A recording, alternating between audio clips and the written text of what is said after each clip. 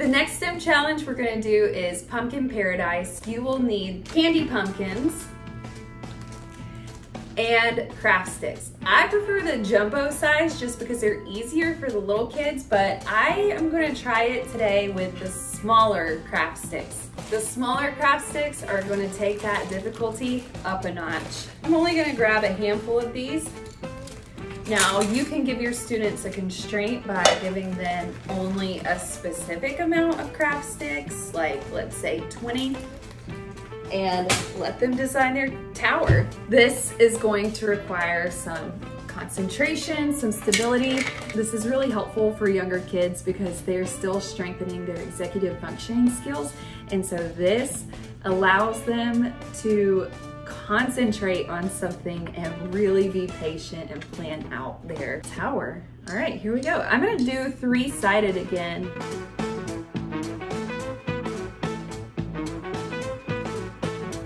It's hard because my hand's shaking.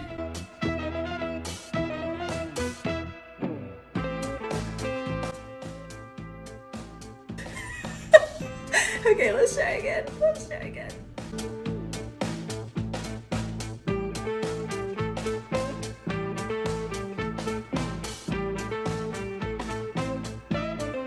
Okay, we are at 4 pumpkins high.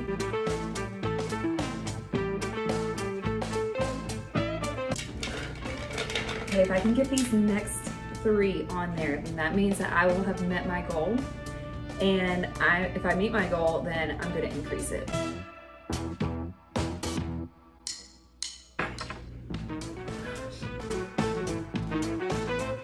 Whoa, okay.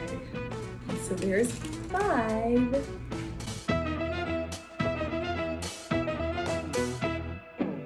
Oh my gosh.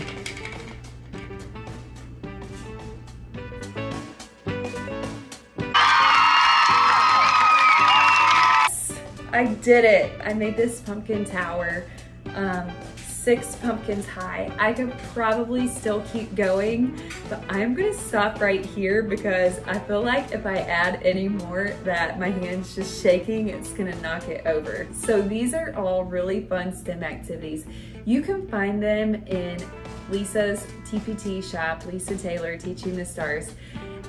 We'll also link these below in the description. Make sure you go back and watch our previous videos, candy corn bottle flipping, and web design.